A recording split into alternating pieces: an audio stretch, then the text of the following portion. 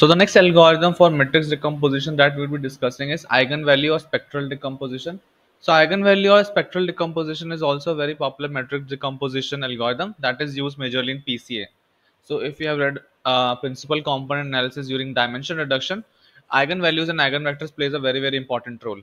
So before moving ahead, we need to know a few baseline concepts which we will be using while performing eigenvalue decomposition. So what is an eigenvector?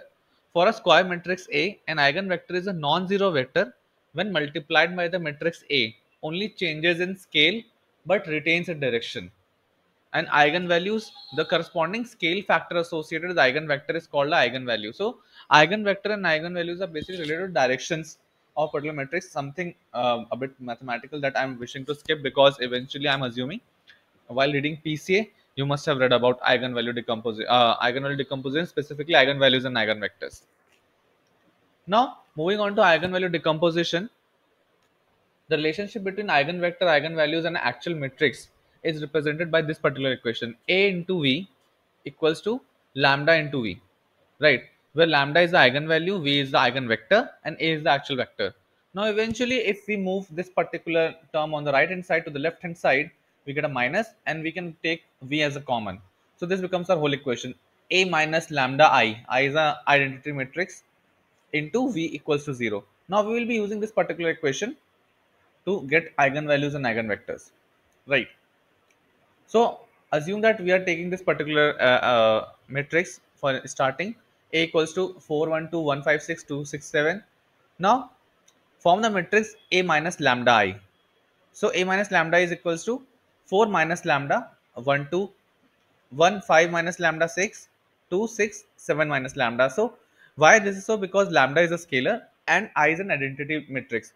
So in identity matrix we have values only in the diagonal, 1 1 1, and rest of the values are 0, and hence when we are subtracting, lambda is getting to only to the diagonal values of the matrix A. Now we will be calculating a determinant of matrix A minus lambda I. Now determinant is something that has a different formula for different dimensions of matrix. For a 3 cross 3 matrix, this is the formula that we follow: A into EI minus FH minus B into DI minus FG plus C into DH minus EG.